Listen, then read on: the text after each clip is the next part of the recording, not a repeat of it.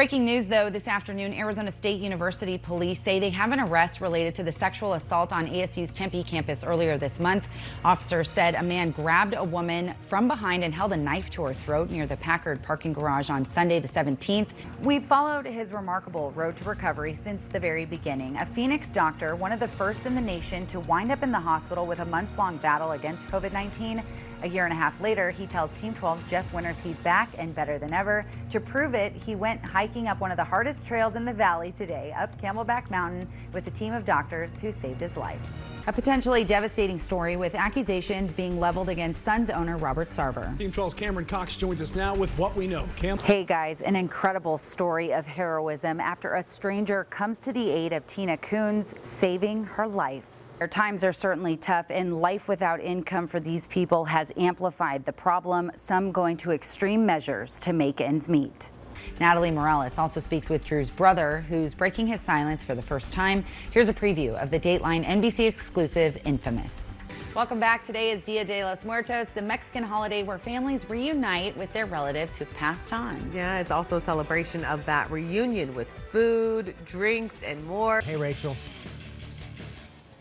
Hey, good evening to you, Mark and Caribe. As you said, the anticipation is building here in downtown Phoenix as more of the stadiums are letting more and more fans in. So bars and restaurants getting excited, opening their doors ahead of those game times starting. And of course, people looking for any kind of garb, memorabilia. And ASU getting a stop on 4th and 1. Thank you very much. Their big game against UCLA looking pretty good at this hour. Yeah, right now it's looking pretty good. ASU has taken a lead. 911 operators getting frantic calls from people roughly 2 weeks ago near a canal at 44th Street in Camelback when the suspect was allegedly attacking people, then runs from police. Hours and hours of video showcases every step officers took that night to ensure the safety of shoppers here at Westgate that night back in May when the lone shooter opened fire.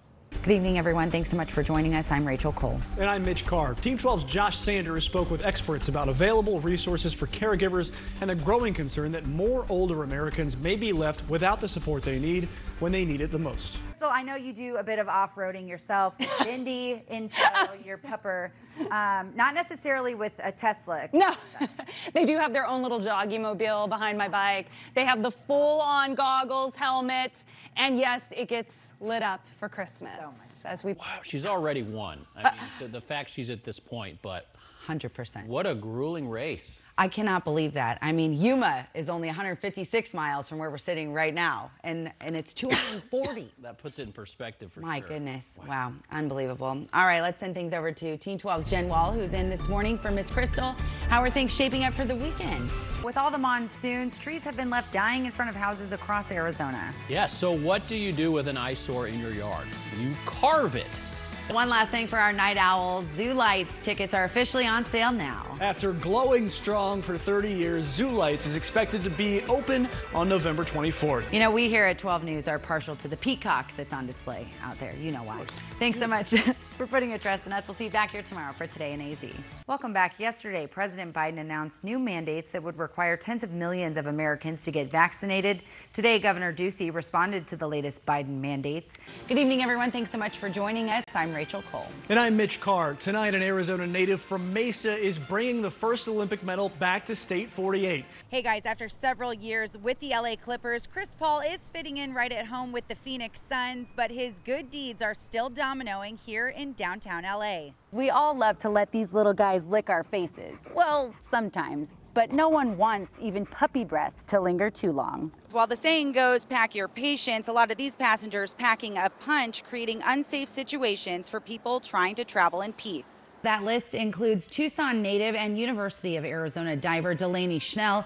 Of course, Tokyo is 16 hours ahead of us, so her gold medal final is starting any minute now, so we're keeping our eyes on that. Delaney is competing in the women's synchronized 10-meter tonight. Hey guys, after several years with the LA Clippers, Chris Paul is fitting in right at home with the Phoenix Suns, but his good deeds are still dominoing here in downtown LA. He's a tremendous individual both on and off the court. I think it's really critical and it's highly impactful. to be able to have figures that that you can look up to. Generosity and general consideration for kids in the Metro Los Angeles area. We were so grateful to get the support of the Clippers and the Chris Paul Foundation. The Chris Paul Family Foundation and the LA Clippers renovating this Boys and Girls Club. CEO Patrick Mahoney. There was furniture. We also got a golf zone, golf simulator, which was really a great thing for kids to be able to have access to.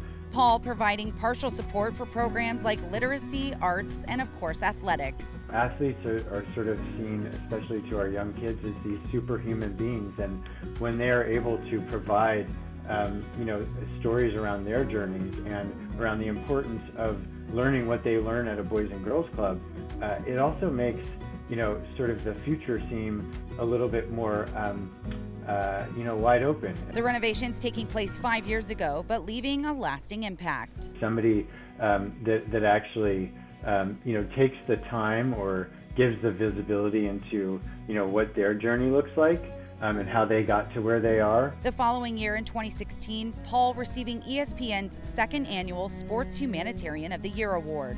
We're truly grateful for that, and I'm sure that they'll continue to support Boys and Girls Clubs in the future. And now, of course, the Phoenix Suns lucky to have a leader like Chris Paul on the court, and we know he brings that same care and consideration to the Valley of the Sun. In Los Angeles, Rachel Cole, 12 News. We all love to let these little guys lick our faces. Well, sometimes, but no one wants even puppy breath to linger too long.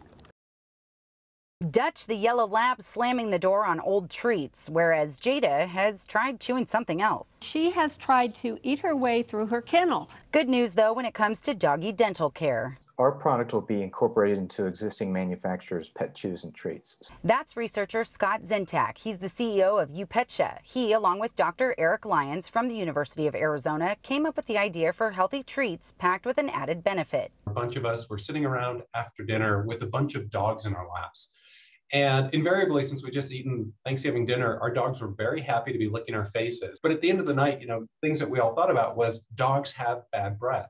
Now, after months of research, they found harmless, naturally occurring bacteria that they can modify, leaving our dogs' mouths with a minty fresh smell for a couple of hours. It's different from other toothpastes and treats that simply cover up the odor. We wanted ones that were safe. They had no ability to cause disease. And so we found a handful of these.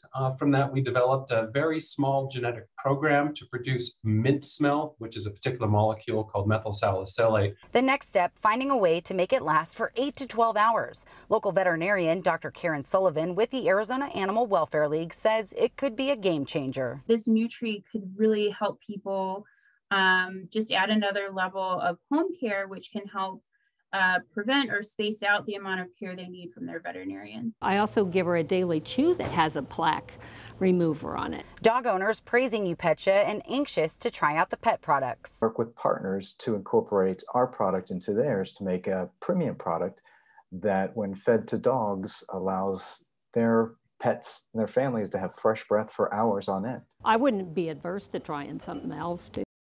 There's no specific timeline on when this minty method will hit the market, so safe to say we'll keep kissing our furry friends in the meantime. High five. Rachel Cole, 12 News. Good boy, Dutch. While the saying goes, pack your patience, a lot of these passengers packing a punch, creating unsafe situations for people trying to travel in peace. I remember going to Las Vegas in a very belligerent man. I mean, he literally fought the airline stewardess, and they took him off with force. Everyday travelers sharing snippets of shocking behavior at 30,000 feet. Behavior like this video caught on board an Allegiant flight taking off from Mesa last October over a face mask. And prior to that, in August, a passenger refused to comply with American Airlines' mandatory face covering policy while in the air from LA to Phoenix. Authorities arrested the 47-year-old. The airline banned her. Communication and behavior expert Eric Bailey says short tempers and mask mandates don't mix, and now there's more ambiguity. States, municipalities, counties are starting to lift mandates on masks and where people can go in and out of, and that isn't the case on airplanes.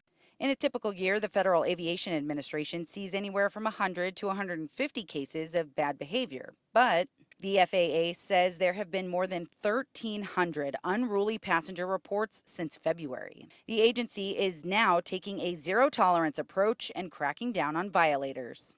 I signed an order directing FAA safety inspectors and attorneys to pursue legal enforcement action against any passenger who assaults, threatens, intimidates, or interferes with airline crew members. The FAA's zero-tolerance policy could end up costing people behaving badly big time. We're talking fines up to $35,000, criminal charges, as well as possible bans for life for certain airlines. We're at Sky Harbor. Rachel Cole, 12 News. Florida athletes are going for gold in how they're doing. Hey, Rachel. Yes, good evening to you guys. That list includes Tucson native and University of Arizona diver Delaney Schnell. Of course, Tokyo is 16 hours ahead of us, so her gold medal final is starting any minute now, so we're keeping our eyes on that.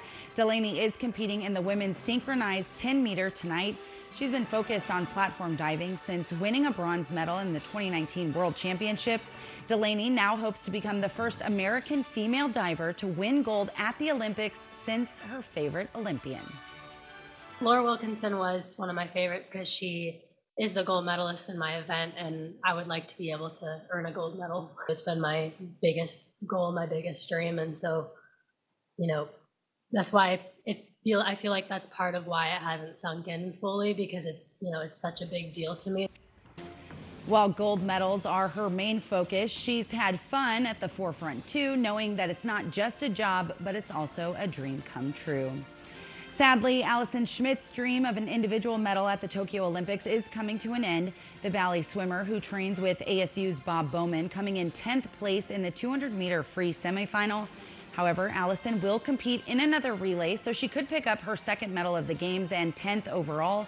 She's already won a bronze in Tokyo as a prelim swimmer in the 4x100 freestyle relay. And of course, Jagger growing up in a gymnastics family in Mesa, but now growing a reputation for something totally different. He's the first Team USA member to medal in men's skateboarding. Jagger bringing home the bronze in the brand new event in the Today Show, catching up with him and surprising him on live TV with his dad, Jeff, and baby brother giving him props from the golf course. Sonia, you were a true champion on that skate park the other day. It was unbelievable. I knew when I saw him put his ear pods in, and I remember the playlist I made for him of Kenny Rogers, Barry Manilow, and Run DMC, that it was all going to come together at the right moment. It's no joke. Amazing. It's crazy. His playlist during competition did in fact include a mix of new rap and old country. He added that he's planning to give that beautiful bronze medal to his mom when he gets home to AZ later on this week. Guys, we'll send things back to you.